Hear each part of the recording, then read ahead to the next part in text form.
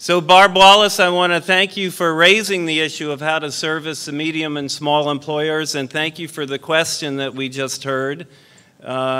Speaking for the NBCH coalition community, I know a lot of coalition directors have been struggling with this issue of how to better service medium and small employers, and it's absolutely right. They do not have the resources that the jumbo employers have.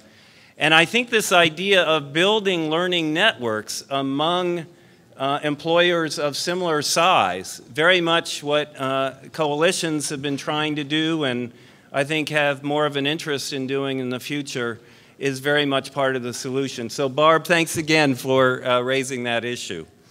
So we're making a bit of a transition here, and my tee-up of this conversation is that I've been a bit surprised that we have not heard more discussion of national health care reform legislation and the Affordable Care Act and its impact on the employer community. And now it is, of course, clear, unlike a year ago where I think a lot of employers were sitting on the sidelines sort of waiting to see what was going to happen with health care reform, that healthcare reform is marching forward. We had the major Supreme Court decision and, of course, the re-election of President Obama. So, in a way, and I feel it in Washington, D.C., the day after the election, the floodgates opened and more regulations and rules poured out. And there's so much to talk about in terms of the impact of healthcare reform legislation on employers, pay or play policies, of course, some very positive things happening in terms of healthcare delivery reform and Medicare in particular moving in the direction of being more of a value-based purchaser and driving payment reform and other issues. But what we wanted to focus on today was really the world of insurance exchanges. Both public, and remember after 2017, larger employers can start to move into exchanges, but also in particular, the very interesting development, particularly of late, with private exchange development and growth over time. So, is there an appetite in the employer community for exchanges? Is there an appetite and moving to more, maybe the next phase of consumer-directed and consumer choice models? Is there an appetite for perhaps even a more radical benefit strategy of moving to defined contributions in health insurance benefits, much like the employer community moved when it came to pensions over the last 2 decades? And what does it all mean as it relates to our conversation today and over the next couple of days to the investment willingness of employers to, again, develop and advance very robust worksite and workforce health and productivity issues? So we have the rather provocative title of this session, Can Health, Absence, and Productivity Management Survive the World of Private and Public Exchanges? And it's my pleasure to introduce the great faculty that we have, presenters, and I think I'm going in the order of presentation here, so correct me if I'm wrong. And again, you have their bios, and in the interest of time, yes, the other session ran a little over, so I want to give back a little time to our folks here. We're starting, and Kevin, I hope I get your last name right, Kevin Kikafer, who is the head of sales and market development at Bloom Health. We're next going to hear from Eileen Werner, Senior Manager, Global Compensation and Benefits at Key Safety Systems, Inc. And finally, we're going to hear from William Smith, President of Disability and Life with Anthem, I think a subsidiary of WellPoint, as I understand it. So with that, I'm going to turn it over to Kevin to start our presentations. Kevin? Thank you. Good morning, everyone. Thanks for bearing with us. I know people wanted to get out and break, and you pulled them right back in, so I appreciate that. We're going to talk about private exchanges, and I think our featured speaker is Eileen, because I applaud all of you. You guys have the hardest job right now in America, and I mean that, because you're dealing with employees. These employees are being asked to pay more out of their paycheck, generally, and having less benefits as a result of that. And it's not easy. And you've got CFOs, your C-suite's putting pressure on you to continue to reduce costs. You've got limited staff to do that, and it's not an easy job. So I really appreciate that, and that's why I thought it was important when we put this discussion together to have Eileen, because I have to applaud Eileen. She was one of the first companies in the U.S. to make that leap and jump down that private exchange using a defined contribution concept. So we've got some good results to share with you today. We'll try to save some time for questions at the end, but with that, we'll get started, because I know we only have about 60 minutes. So who's Bloom Health? You can't order flowers on our website, as some people thought. But basically, we've got a DNA of startup and innovation. And what I mean by that, our co-founder and CEO, Bir Sin, was one of the 6 co-founders of Definity, which really started and ushered in the whole consumer-driven health movement. The only reason I touch on that, because we still have the same legal team at Bloom that at that time they were called personal care counts. There wasn't even an HRA or HSA. So that legal team went into D.C. to help get that legislation passed. We've actually been into D.C. to talk to our constituents, our senators, our congressmen, the HHS. That happened when we had an equity event. So in full transparency, in September 2011, Blue Cross and Blue Shield of Michigan, which was the first kind of carrier-based plan out in the marketplace. You'll hear more about that in a little bit. HCSC and Anthem WellPoint each took a minority stake into Bloom, which adds up to a majority. The reason I think that's important, because if you put this big definition around exchanges, I would tell you what exchanges are. They're a technology company with a generally good call center. So if you don't have carrier, if you don't have product on the shelf, you really don't have anything to deliver. And then from a competitive standpoint, obviously Ann Hewitt's in it, Towers Watson via an Extend, Mercer's now jumping in through Benefit Focus. So you're getting a lot of consultants, your unbiased third party, also providing products. So it's kind of an interesting, it's a very dynamic environment right now. I'd say it's an early market. So where we're at today, and it's actually grown since we had to submit this, we're now at about 175 employers, representing close to 125 to 130,000 belly buttons on the platform using Bloom as a defined contribution. We sell direct to large employers. We also sell direct to health plans. So Blue Cross and Blue Shield of Michigan has a product which is called Glide Path. That's what Eileen is using. Bloom is the technology behind it. We're building out for HCSC. It's going to be called Blue Directions. So in the states that they're selling in, Anthem WellPoint is Anthem Health Marketplace. The only reason I bring that up is you're going to hear more and more about private exchanges because there's a lot of interest in it. I'd say we've gotten a lot more inbound. You should see my Delta account. I am on the road all the time, talking with many employers. I don't necessarily know how many large employers are necessarily going to jump in 1114. I'd say if you added all of the private exchanges together, maybe 20, 25 national size employers. We'll have a few of those. But we're also doing a lot of planning for 1115, 1116. When we built this company, really our mission is pretty simple. This isn't a new concept. For many of you, you're like, Kevin, isn't this kind of cafeteria plans all over again? You know, you're kind of helping people, give them more choice, give them an account. Never really worked back then, so why is it going to work now? Probably $9,000 is a good reason. Back then it was about 2,000 PEPY, now you're looking at 11,000. Also from a technology standpoint, much more advanced from a technology. And because employees are paying more and more of the freight of their medical care, they want to have choice in the matter. So if you think what we've been doing as a society, in particular in your seats, you would love to give pay increases, right? Because that's what the employees want. But you've offset those pay increases because you've had to take some of that to offset medical trend. So there's some good studies out there. What we're doing is we're changing that paradigm shift and saying, really should be the employee's choice. Let them choose if they want to take home more pay. We'll show you how you do that. However, when you have that paradigm shift, they need help. We heard the panel talk about advocacy programs. Put us at the very beginning of that. We're helping from a pre-enrollment standpoint those employees make that decision. Because when you give them more choice, and I'm sure I've had this question asked, Kevin, we offer 3 benefit plans today and our employees don't understand, and now you want to give them choice of maybe 8 to 10? There's no way they're going to get that. I would ask you, don't apply defined benefit thinking in a defined contribution world. Because based on our research, what the employee wants, somewhere between 8 to 12.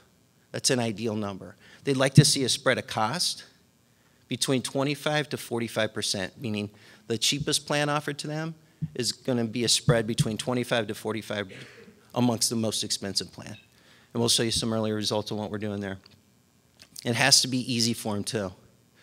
So we build a technology platform that we don't use any healthcare jargon because people don't understand, most employees don't understand what a high deductible health plan is. So why would you use that language when you're helping them pick a plan? We'll show you that too. Generally, this comes up, so I'm going to hit on them real briefly because it is the law of the land now. Obama's been elected, and this isn't really going anywhere. It's getting very confusing. There's releases all the time. I'm sure you guys are looking at it. Obviously, our carrier partners, our ownership plans are dealing with this. It's going to be an interesting marketplace. I've done a lot of these discussions. I followed the Deputy Director of Insurance of Ohio about 2 months ago. And she shared with their group, a bunch of employers in the Ohio marketplace, that the individual rates based off of a minimum study in Ohio, and every state's going to be different, but what's going to be hosted on the public exchange versus a comparison where the individuals can buy today, the rates are going to go 50 to 80%. So that's a big change. Some of it's based on the law, some of it's based on the steps that you can apply. But generally when I'm talking to employers, yes, some employers are going to go there. I think kind of that line in the sand, generally when I'm talking to employers, is under 100, are taking a harder look at it, particularly if their workforce is subsidy eligible. But once you get over that 100 size, you're generally multi-state employer. So you want to have control, meaning the employer wants to have the control. You want to choose what plan designs are offered. You want to choose what level of money you want to give to your employees. And with that, if you compare it to the public exchange, right now it's just medical and dental. In a private exchange, you can host whatever products you want, and you're going to hear more about that. Today, Bloom is really just doing medical with pharmacy and some wellness. We're being asked by those employers that we're already servicing, when can we have these other products, vision, dental, life, disability? Because once the employees go through this process, remember, we have them at hello. People were talking about engagement earlier. You can't get benefits unless you go through this platform. So it's getting that individual and helping them pick the plan that's right for them. The other piece of this, from a customer service standpoint, it's not built. The states and the HHS are building this customer service platform. When we met with them privately, there's a lot of concern if they can have this up and running by 1/1/14. It might get extended. What does that look like? Maybe it's just a website with some PDFs of plan designs. Nobody knows yet. So there's a lot of uncertainty of the public exchange marketplace. And private exchanges, they're going to continue to come up. Most of these online enrollment companies, you'll see press releases almost weekly. We have a private exchange now. We have a private exchange. We've done this. We've done that. So I don't think it's going away. It'll be interesting as we see more results because the larger employers like yourselves, I think you got to see that before you really step into that environment. We'll definitely have some early adopters. It'll be interesting when we look back a year from now. The level of membership, I think we'll have 5x growth personally at Bloom. Just because we're getting, with our carrier partners, we're getting this out in the marketplace, our larger carrier partners. So more to come on it. When I think about what needs to be there from a private exchange for it to work well, obviously it's a fixed subsidy. Although what's been interesting lately, some larger employers, we met one with about 400,000, not for 1/1/14, but more of a 1/1/15. They were interested. Question was, Kevin, do we really need a defined contribution account? Can we use your technology, offer more choice, still keep it at a subsidy level, and accomplish the same concept? I don't know. You know, our technology platform's not built there. What's unique about this is our theory was if you tell an employee they're going to get X dollars, number one, we've been getting a lot of consumer feedback of they had no idea that you, the employer, was giving them that much to begin with. And I think that's interesting because a lot of you spend a lot of money on those end-of-year statements and says this is how much we give you for benefits. They'll look at it and then they'll throw it in the trash and not really commit it. What's interesting here, again, is we have them at the very beginning. So we post that amount and they buy and shop differently. We want that experience, regardless if you're fully insured or self-funded, we can do both, but we want them to feel like they're actually buying something. And when they feel that way, they make different decisions because now it's their money, it's not your money, and we all spend that differently. You know, I liken it to, we've all been to weddings. Weddings are a good time. Actually, we could have experiment at the cocktail hour. But what I'm thinking about is when you go to a wedding and it's an open bar, people are drinking a lot more champagne, a lot more top shelf liquor, good wines. Everybody has a great time. When you go to a wedding and it's a cash bar, there's a lot more Bud Light, Miller Lite being drank. People still have a good time, but they spend their own money differently. And I don't think that I think you can apply that to anything, including benefits, and that's kind of our philosophy here. More design I've talked about, you definitely need more choice. What the consumer wants is they want to be in control over it. Because if you think about it, they're paying a big chunk of it today, but they're not in control. You're generally trying to pick to a least common denominator. It's a tough job you all have because you're trying to pick a benefit plan that's going to serve the needs of all of your employees.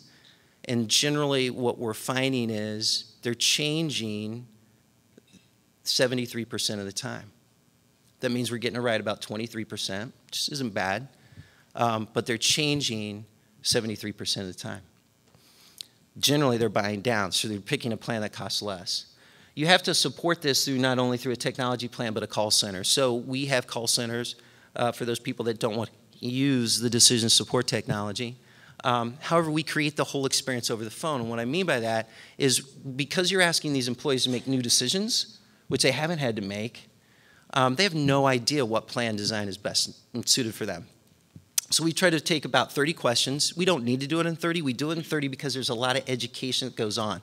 Most people don't understand the general concepts of insurance. So if I pick a higher deductible, that means I'm going to have to pay more out of my pocket at the time of service, but with that I have to pay less on my paycheck. We ask a very simple question in these 30, and it's interestingly enough, it's really a binary. Would you choose to pay more out of your paycheck so that you pay less at the time of service, or would you like to take home more pay so that you pay more at the time of service? People spend a lot of time on that question because they've never had to think about it that way before. We force those kind of decisions. So when we built the decision support, we focused on 3 key areas. The first one being their medical condition, and not like a deep dive Eddington where there's a ton of questions around it. Really what we're trying to get to is, are you living with a chronic condition? Are you training for a marathon? Also, how do you interact with the healthcare system?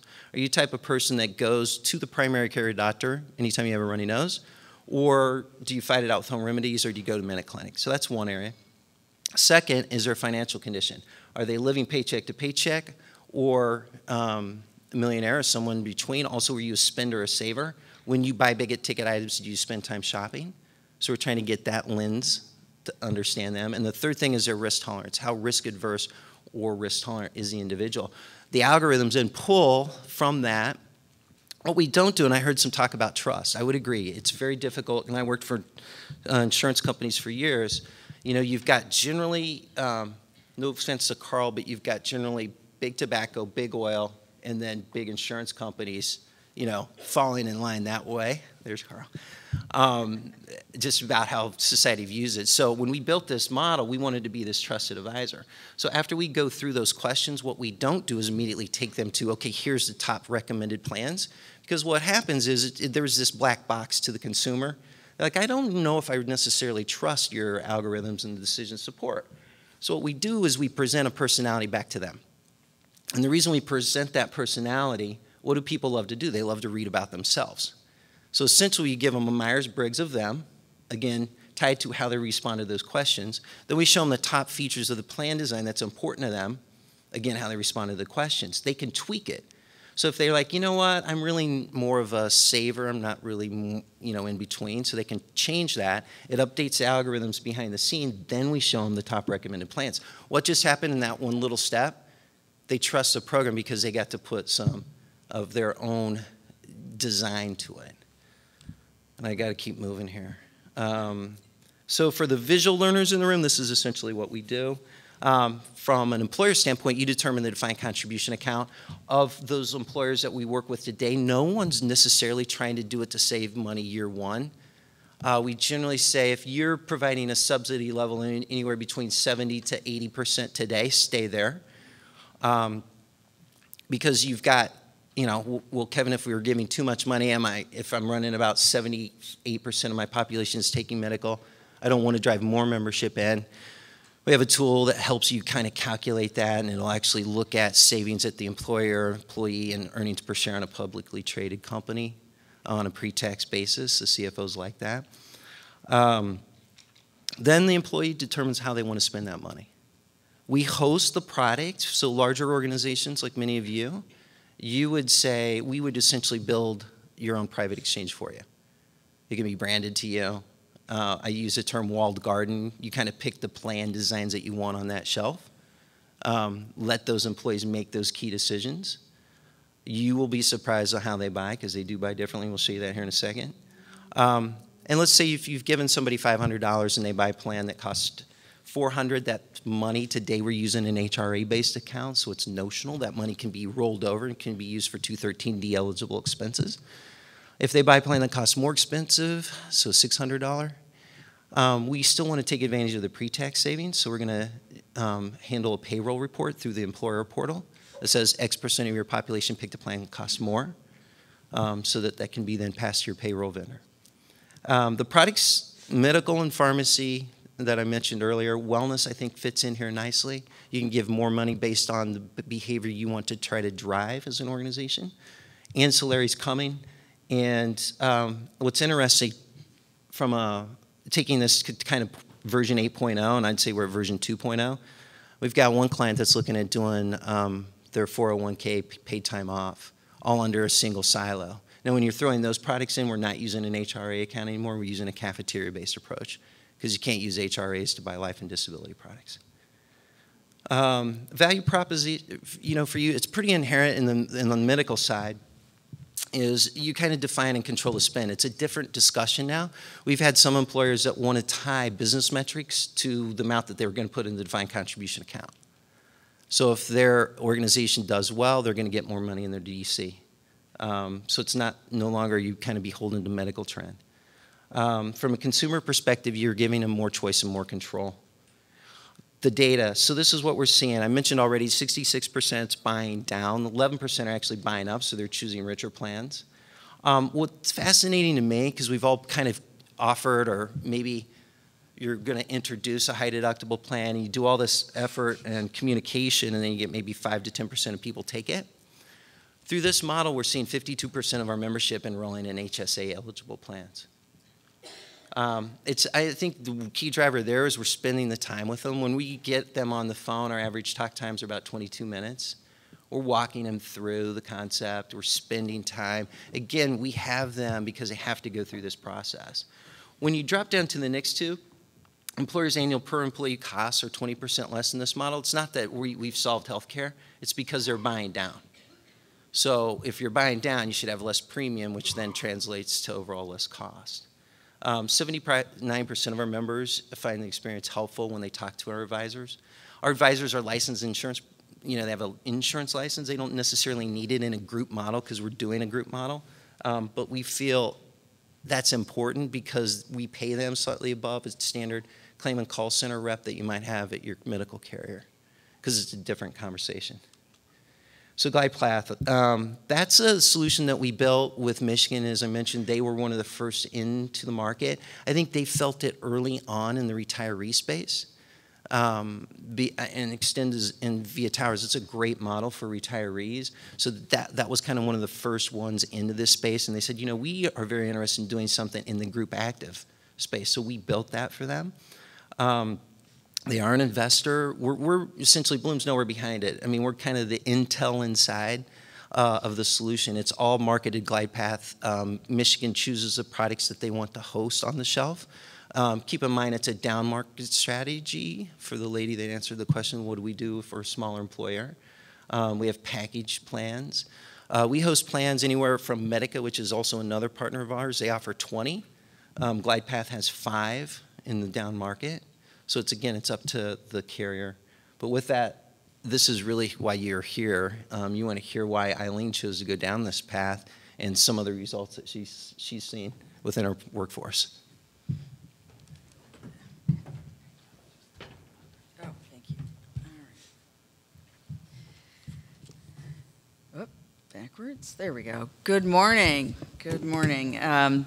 Key Safety Systems is no relation to Key Bank, but if you're in the Detroit market, sometimes there's a confusion with Key Plastics, and there is a bit of a history together with them. So let me give you a little bit of background on Key Safety Systems, or KSS as I call it, a little bit about my background as it relates to this project, and then we'll talk about why Key Safety Systems picked the defined contribution path and glide path in particular, and then what were our outcomes and what are we going to be doing next. So Key Safety Systems is about a $1.2 billion privately held company. We're an automotive supplier. We're the fastest growing safety restraint business in the world. And we make seat belts, airbags, steering wheels, and the inflators that inflate those products. And we supply over 300 OEMs, which are the original equipment manufacturers: Ford, Chrysler, GM, Hyundai, BMW, VW, all the car brands that you've heard of. And then we do a few on the high end, like Maserati and Jaguar. So, you know, you've got your airbag that's in the steering wheel. You've got passenger airbags on the driver's side, on the passenger side in the front seat. You've got side curtain airbags. I feel like a flight attendant here. You've got side curtain airbags that extend from the back seat along the headliner for the back and the front seat. But one of the cool things we created in partnership with Ford Motor over the last couple of years is what's called an inflatable seatbelt. And so we combined the inflator technology with the seatbelt technology, and using the inflator itself, but with the airbag technology, as I say, with the seatbelt technology. Because when you sit in the back seat of a car, your protection is a seatbelt and your side curtain airbags. You can't, you know, my naivete, of course, I asked, why can't you have an airbag on the back of the front seat? Well, that's too variable, because you have passengers and drivers with different leg lengths and arm lengths, and they move the seat back and forth, so it'd be too dangerous to have an airbag on the back of the front seat. So what we created was an inflatable seat belt, and what happens is if you've been in a sudden stop, your seat belt stops, and believe it or not, there are actually explosives in a seat belt that will pull it taut. But in the back seat, you can get internal damage from a seat belt. So we created this inflatable seat belt, and it spreads the load, and it literally spreads about 5 inches across your chest. It's particularly good for children because they could slide out from under the seat belt. So that's one of our cool technologies. It's on the Ford Flex, the Ford Explorer, the Lincoln MKT, and it's actually in the current ads for Lincoln, so you can watch the seatbelt inflate. It's really cool. And then on the high end, when we make steering wheels, if you're driving a Maserati and you have one of those gorgeous steering wheels, it's not just a leather wrapped steering wheel, but it could be wood, then of course you've got to have the decorative panels that match, and God forbid that the gear shift doesn't match your steering wheel, so of course we make those as well. So we have about, and we compete with TRW, Autoliv, and Takata globally. We have about 8,500 employees globally, and our business is in 12 countries. We have about 35 facilities across those countries and 5 tech centers in the US, Germany, China, Japan, Korea. And our business is split between about a third North America, a third Europe, and a third Asia. And the reason I frame that is that a lot of what I'm going to talk about has to do with what we're doing in the US. But the challenge as a global company is, how do you create this philosophy globally on total compensation, for compensation and benefits, and how do you take what works in one country, that really the best practices, and introduce them to other countries, so that we're not operating as a US-centric company, even though we're based in the Detroit area in Michigan. So in the U.S., of that 8,500 employees, we have about 1,200 employees in the U.S., and we have about 700 non-union employees on our Blue Cross Glide Path platform. And as of this Friday, March 1st, we'll have another 125 union employees as the result of our union negotiations last summer. So my role is I head up global compensation benefits for the company, but I just joined Key Safety Systems a little over a year ago. And the reason that's significant is that I started in the aftermath of the first open enrollment with GlidePath. So January, we had been through that first open enrollment. I'd never worked for a company with a private exchange before. I'd never worked for a company that shifted from self-insured to insured. It seemed like we were going backwards. And I'd never worked for a company that used a defined contribution model. So it's been a great learning experience, and I'll talk about why that's significant. So why did we go to a defined contribution model? As with many of you, it's the CEO and the CFO are talking about how do we reduce the cost and benefits today and in the future. So that was a huge driving force. We also wanted to figure out how do we get employees to voluntarily move to a high deductible plan. Scary concept. And you've probably heard it from your own employees, but to pay, $1,500, $3,000 at a front-end deductible is pretty scary. So those were two of our goals. We wanted to also increase employee awareness of what we were paying for our benefits plans and really help our employees become more educated consumers. And as we heard about, as Kevin talked about, really making a choice, but you have to understand what your choices are. We wanted to help employees understand what we were paying for our plans, and that's part of being an educated consumer. We wanted them to stop copying over. We wanted them to put as much care into their health care selection, their benefit selection in particular, as they do with their life insurance plan or their car insurance plan. And it's odd that we don't spend as much time in that decision.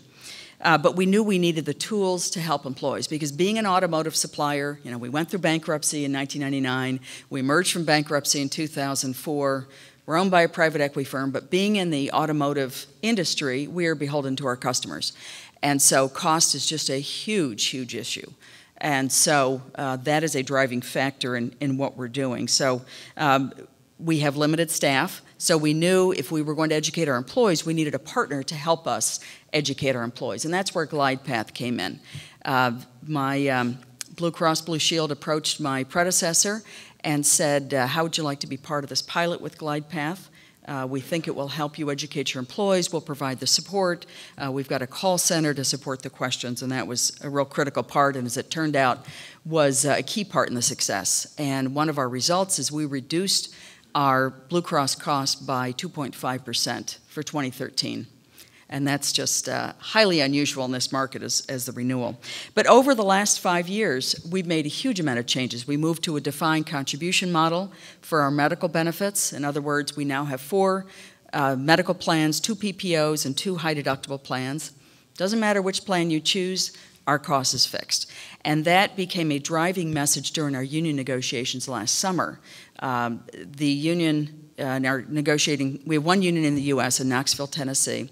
And in 2010, we left the door open to say, we want you to stay on our Blue Cross plan, but if you can find something cheaper, and at that point the threshold was $7,500 per year per employee, you can go find your own plan. And so a year later, the union found their own insurance plan that was a union-based insurance plan, a multi-employer, not a MIWA, but a multi-employer plan, and moved to that insurance plan. So part of our goal during negotiations this year was to get our union to come back on our Blue Cross plan. Had to make some concessions, and I'll mention a couple of those. But by and large, we wanted them to come back into our plan at the same cost we were paying with non-union employees.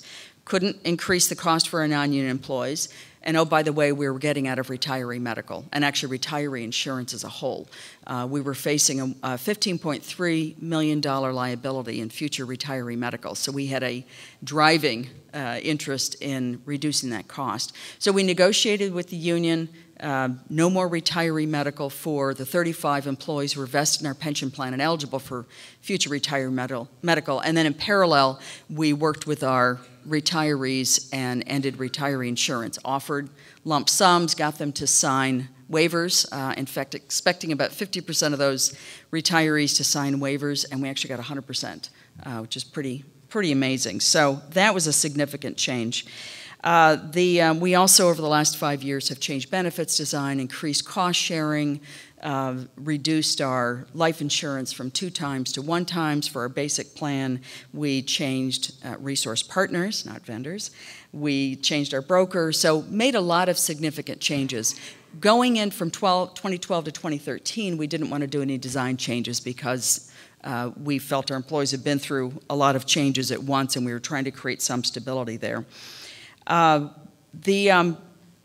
Some of the previous employers talked about contributing to an HSA plan. You know, remember, one of our goals was to increase our enrollments in our high deductible plan.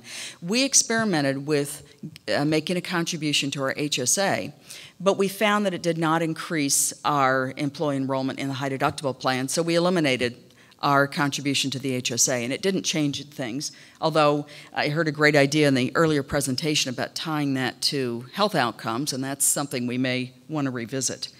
So a lot of changes over the last number of years, but interesting enough, we've been identified or recognized by a consultant as a trend bender because of the way we've been able to contain our medical costs and use our defined contribution model.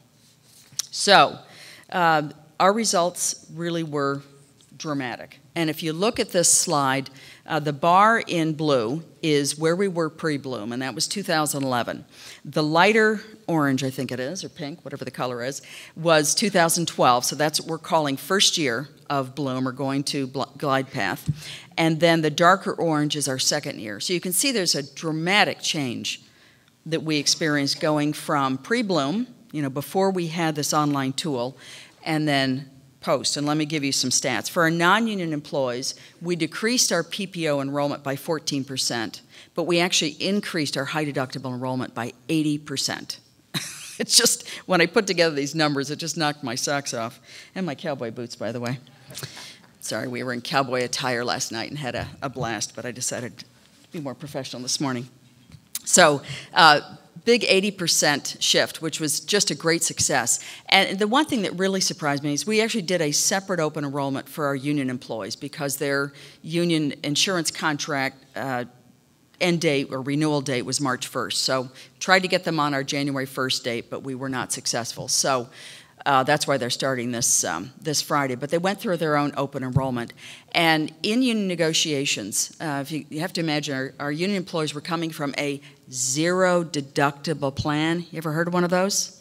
No deductible in the insurance plan. You got a hand out there? And so there was no surprise that when the union insurance company came back, they were jacking up their rates 45% for March 2013. So that actually helped our negotiations. And when the union moved their union employees to the insurance company, they neglected to tell them that they were taking on pre-65 retirees. So I think that 45% increase was a reflection of the union insurance company's experience. So at any rate, at the table, we had a lot of pushback on high deductible plans. We actually did not expect to offer our $3,000 deductible plan, but in the end we did. And thanks to Carrie Doran, who was with Blue Cross, who was down at our Knoxville plant doing the open enrollment sessions with our union employees and helping to educate them on high deductible plans, we actually got 25% of our union employees to sign up for high deductible plans, which is incredible. I mean, the cost sharing is better. The company is paying more for union employees on our plans than we are for non-union employees, but that was part of our concession. We also have a tobacco surcharge that we charge our union employees. We know there's not a lot of compliance because our Knoxville plant will tell you that there are a lot of smokers who aren't voluntarily paying that charge, but we're not requiring our union employees to have that, the tobacco surcharge. We also require employees' spouses to go on their own health insurance. Again, for the union, we said, okay, we'll grandfather employees who are on board by January 1st, but any new employees will require their spouses to go on their own insurance. So anyway, with all those factors and all those concessions, we still got 25% of our union employees to go on the plan. So from year 1 to year 2, we actually reduced our Blue Cross medical costs by 2.5%, which is just unheard of. So the message we were able to give to our employees is we kept our costs flat for 2013. There was a slight increase in our dental costs through Delta Dental We passed that on to employees, but we were able to keep their medical costs flat. And then there was a negligible increase in high deductible enrollments from year 1 to year 2. So the question is, why the dramatic increase? And we think what explains it is we have better educated consumers. And thanks to the GlidePath tool, employees either through the online open enrollment and questionnaire or through talking to the GlidePath advisors, and we had about 400 employees call during the first year. So through that experience, employees really thought more consciously about their choices for medical care and therefore shifted their thinking and realized that high deductible plans aren't quite as scary and daunting as they first thought, that if you look at the big picture, you're taking less out of your paycheck. And in the auto industry, we indeed have not been giving a lot of pay increases over the last couple of years. So you do have more money in your pocket. And then there was individual coaching that goes on. And as an employer, I like the idea of not talking to our employees about their health care. And, you know, it's a struggle because I like giving that personal attention. Unfortunately, it's kind of me, myself, and I, and somebody helping out with benefits billing, but I don't have time to talk to every employee, unfortunately. And as an employer, it just makes me a little queasy to know too much about my employees' personal health issues. As an employee, I don't want my employer knowing about a lot of my personal health issues. So having that coaching with GlidePath is a big help, and we certainly will move beyond that. Going forward, we need to continue to reduce costs, heard a lot of great ideas this morning from the first panel of how you can use a health advocate to look at all your plans and integrate your plans. We want to look at defined contribution beyond medical, just our medical benefits, and look at it for dental, for vision, disability management, really any opportunity we have to help employees take better ownership of their health care and also help decrease our costs. And the other challenge is going back to be a global company. We want to introduce this defined contribution concept outside the U.S. because in most of the countries we operate, Mexico, Germany, Romania, Italy, China, Japan, Korea, most of those countries have statutory requirements on the types of benefits you offer. We do offer some supplemental benefits in addition to those, but right now we're paying 100% of those. So starting with Mexico, because we're starting to relook and going through a benefits renewal in Mexico, we want to introduce the whole concept of cost sharing, picking up more of those supplemental costs. So that'll take a lot of education on that part, in doing that. So our results or our outcomes from this experiment, from our CEO and CFO standpoint, it was controlling our costs. And not only controlling our costs, but really making the costs predictable for our benefits plans. And part of that was shifting from a self-insured plan to insured plan because the GlidePath platform right now only supports insured plans. Again, being new to that myself, I thought that was a strange idea. But in fact, the good news is it makes our costs predictable. And we had some initial runouts last year in the first quarter, but beyond that, from quarter to quarter, we know what our benefits costs will be based upon enrollments. It creates a long-term savings, and of course we had that cost reduction the first year, and we hope to continue to experience the cost reduction. There's an administrative relief on us because the calls are going to GlidePath. We're trying to offer as much information as we can on our intranet, but having GlidePath available and those advisors available for questions is huge. And then our employees became more satisfied shoppers and more educated shoppers and making a more conscious choice about their plan. So a lot of positive things about this. A couple of the challenges that we dealt with, and I don't want to be a Pollyanna here and say everything was perfect, because it never is. You can have the greatest design, but until you implement, you never quite know how it's going to work. A couple of challenges. In the first year, we had a lot of employees who went through the whole online process and somehow didn't click that complete or submit button at the end. And the irony is I started in January, my benefits started in May, and I knew this was an issue. So I really went through that interview process carefully with GlidePath, and I'm looking for that green check, and I'm going to check that box and make sure that I complete my enrollment. And what do you know? I missed it.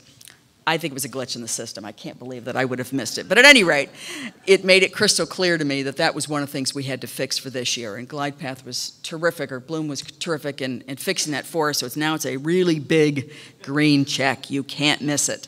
And then you get your statement. So if there's ever any issue, you can pull out your statement and say, well, this is what I enrolled in.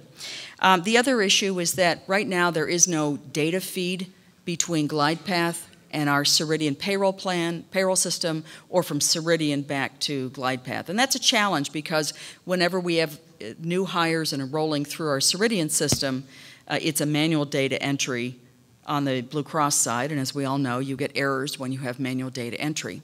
And then when we do the open enrollment to bring the data back from GlidePath into our payroll system, we had to pay an extra project from Ceridian to do the import, and we had some glitches in it in December. I'm happy to report, though, that when we did the import for the union enrollment last Friday, it went without a hitch. So that's the good thing. So I'll be first in line when you guys are ready for that data feed.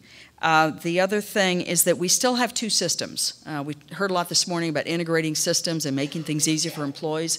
We always had this open enrollment for all the benefits through Ceridian, through our online self-service. But when we introduced GlidePath, we carved out the medical so that they have to go through GlidePath for the medical enrollment and to contribute to their HSA. And then they go through Ceridian for the other open enrollment. So one of our challenges is figuring out how to integrate that so employees only have one place to enroll. So that's a challenge. And that's pretty much it. It's been a great experience, great partnership with Bloom and with Blue Cross, really the three of us working to improve this. So I will now turn it over to Bill and look forward to taking your questions. Thanks, Eileen. I appreciate it.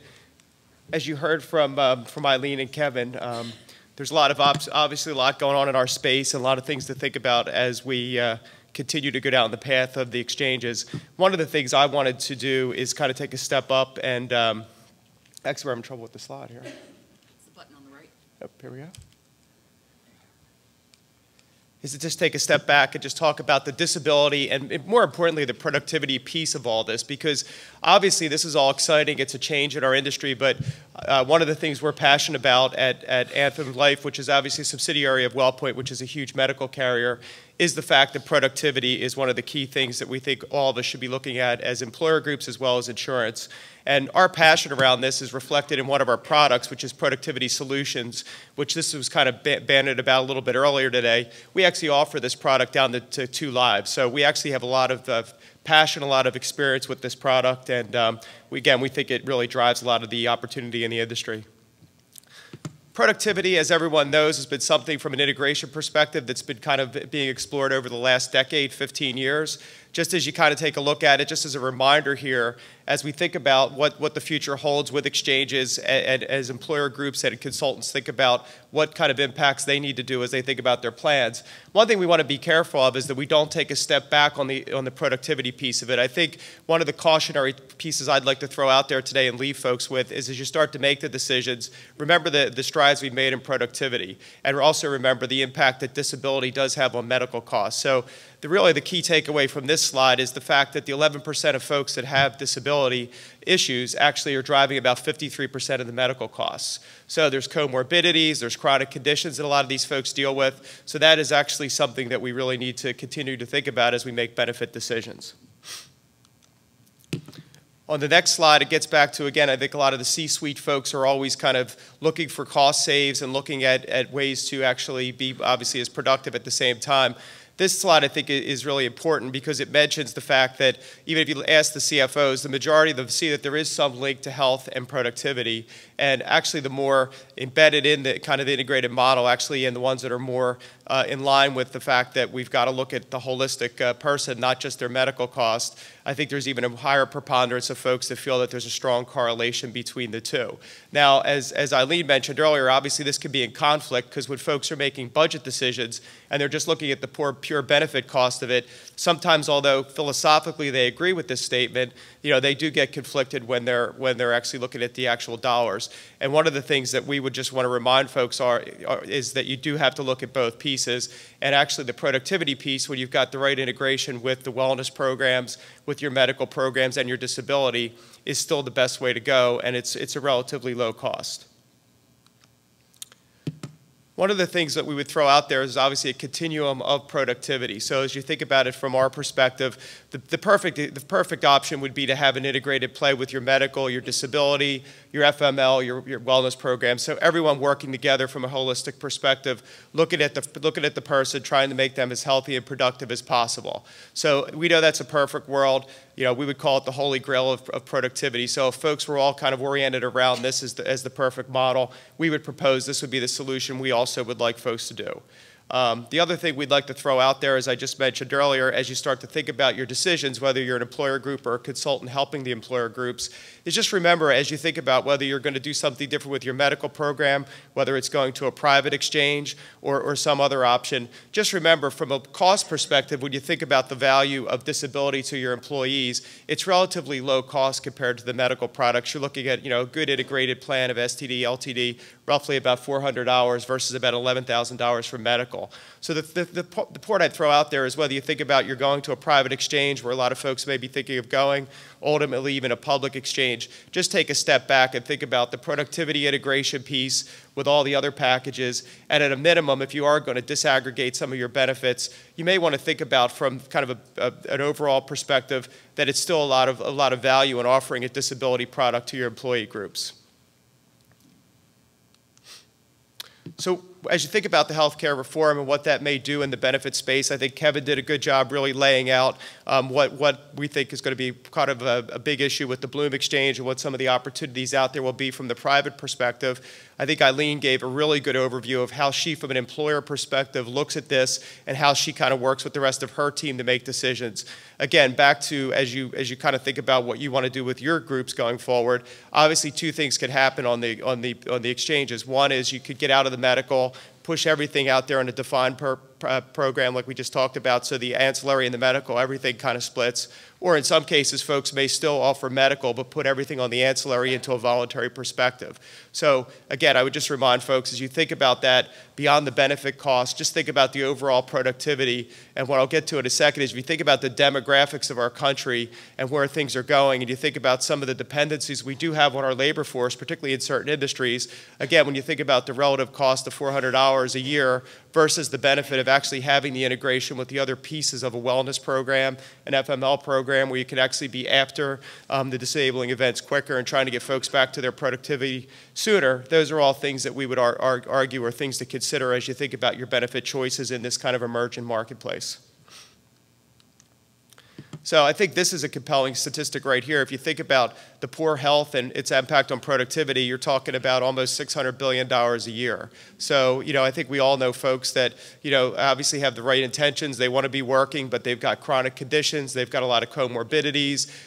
We all know metabolic disease is rising in this country. So obviously I think this number is compelling, but if you think about it, it could get a lot worse when you look at the demographics out there. So I think this integrated play and the obviously looking at the folks from a holistic perspective, not just from a benefit cost perspective, but in total, I think will continue to take on increasing importance as we go forward.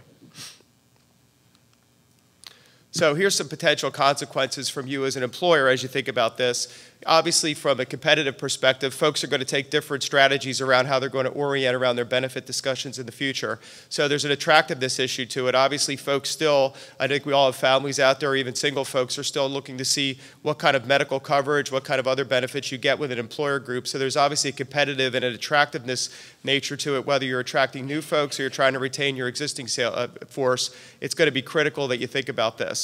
I also think, the fact that your competitiveness of your organization, if you think about how global the economy's become in the world, obviously people really drive a lot of our economy, particularly in the U.S., because we've become such a service-oriented economy. So obviously there's a lot of key dependencies, whether it's different trades or it's different folks in your organization, that you really can't have them being unproductive or out of work for a period of time. So these are things, again, beyond just the benefit costs that I would just caution folks to think about as you make your decisions both now and into the future world here. The next slide is kind of, I think, an interesting demographic and an interesting point to make here. The thing is, you also have to be careful when you shift to LTD voluntary plans in total. If you look at the overall, what this is saying here is if you look at kind of stack it going up from a risk perspective, it just looks at medical inflation of about 6% a year. It starts to build in some of the demographic features that I was just talking about, aging workforce, more metabolic conditions, more chronic conditions in total. And then you start to look at the fact that baby boomers are going to be working later in life. I think I just saw something again last night where a lot of folks are really concerned about when they'll be able to retire.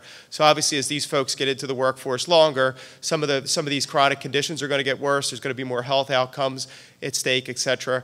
And I think that the thing that we're trying to point out here is if you just go to a pure voluntary model, there's an additional cost to that that's being projected to add about mid-single digits to your overall cost. So again, when you think about the few hundred hours that you'd spend on an employer-based program, you need to think about it in the context of what it's doing to your overall medical cost as well, because it's driving it up a little bit extra than just if someone had an employer-based group. So again, as I've alluded to all along, if you look at the macro factors, they're kind of compelling and also kind of scary if you think about it. The workforce is getting older. Our health in our country with obesity and, like I said, the results of what that does to folks is getting worse.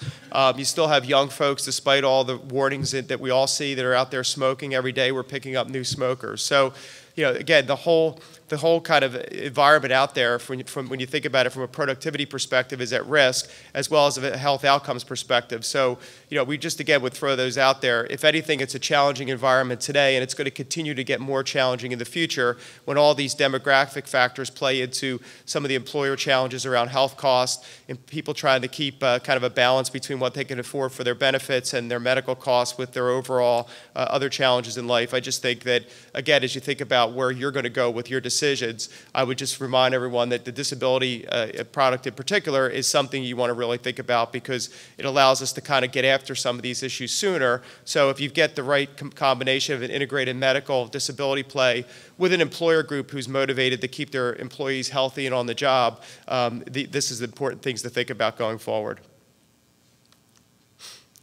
So what's an employer to do to wrap it up? One is obviously look at the total picture, not just the benefit cost. As I mentioned, when you think about just the benefit cost, it could lead you to one decision. When you think about the fact when you start disaggregating some of these benefits, what it could do to an outcomes base, whether it's productivity or even medical cost, it's something to really take a pause and take a look at what you think is the right outcome for yourself and your group.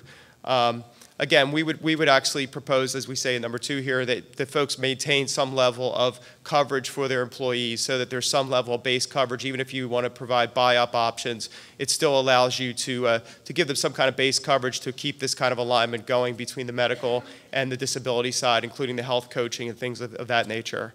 As I mentioned earlier, we like the integrated play. We as part of a large healthcare company see the value when you can connect the case managers and you can actually have the wellness coaches work with disability and also work with the whole medical side. It obviously allows us to look at it from a holistic versus just an episodic perspective, and we actually believe that's the right way to go, and I think it's the right way for the employee groups to think about it.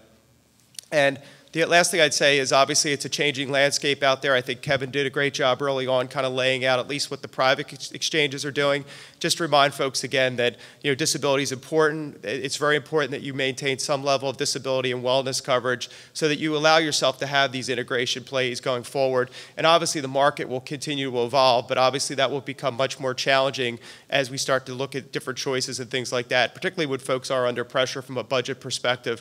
So what we're asking people in closing here, and I'm going to turn it back over to Kevin, is just think about things across the horizon. It's more than just a benefit cost. There's a productivity element here, and there's also the opportunity to have a healthier workforce out there that everyone obviously is aspiring to. So I'm going to turn it back to Kevin for a second, and then we'll take some questions. Thanks, Bill. Just wrap it up.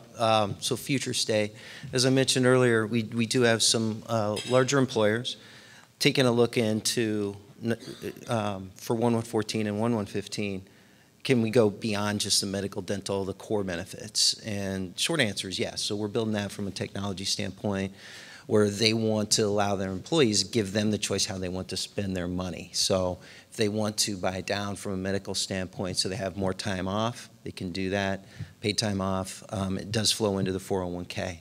So the Academy Award person's given me 1 minute, and I know you guys are patiently have listened to us, so I appreciate that. With that, I'll open up to questions. I guess we have 1 minute for questions, so sorry we went too long. I know that, man. Ken Wexler. It's not a plant. Make it an easy question.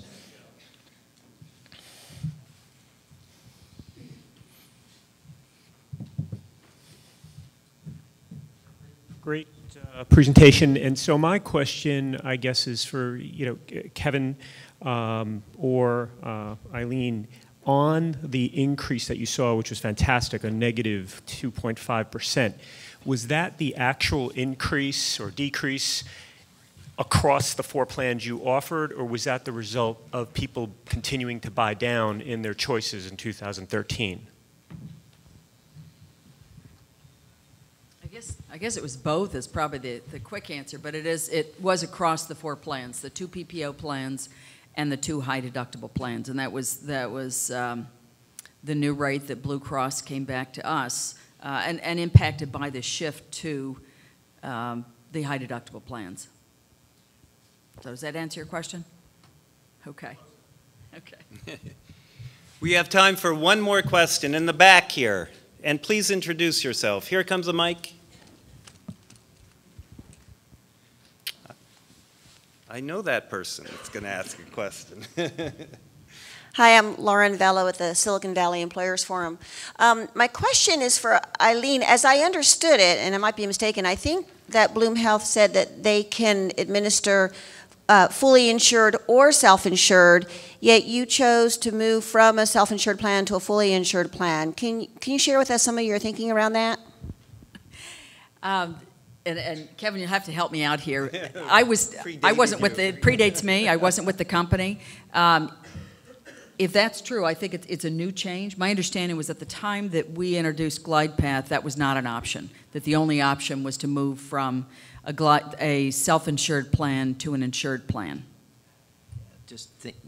Nice job. It was definitely that. It was a decision by Blue Cross Blue Shield of Michigan to start with fully insured only plans. So we now are rolling out with them for this year, self-insured. I'm always very cautious, though, to point out to a CFO, to he and she, that don't assume if you're going to self-funded, I would call it pseudo-defined contribution. What I mean by that, don't just run the math. Don't take the defined contribution amount, multiply it out, because at the end of the day, the claims will be the claims, and staying self-funded, you're responsible for that. However, with that, I think there's obviously many of those large employers were self-funded for a reason, for premium tax savings, for all the other reasons, and we can't support that. Because ultimately, we do have self-funded clients. They don't buy any differently. And I would just add to that even though it was a change, in my naivete, assumed that once GlidePath offered a self-insurance option that we would go back to insured. That we would go back to self-insured. I'm not sure we will, because being in the auto industry, we have a fluctuation in our income. And so being able to have predictable costs that we have in an insured plan is a huge benefit. And I think it would take a huge sales job to convince our CFO to go back to self-insured now that we're down this path. Well, great. We're at the end. Please join me in thanking Kevin and Eileen and Bill.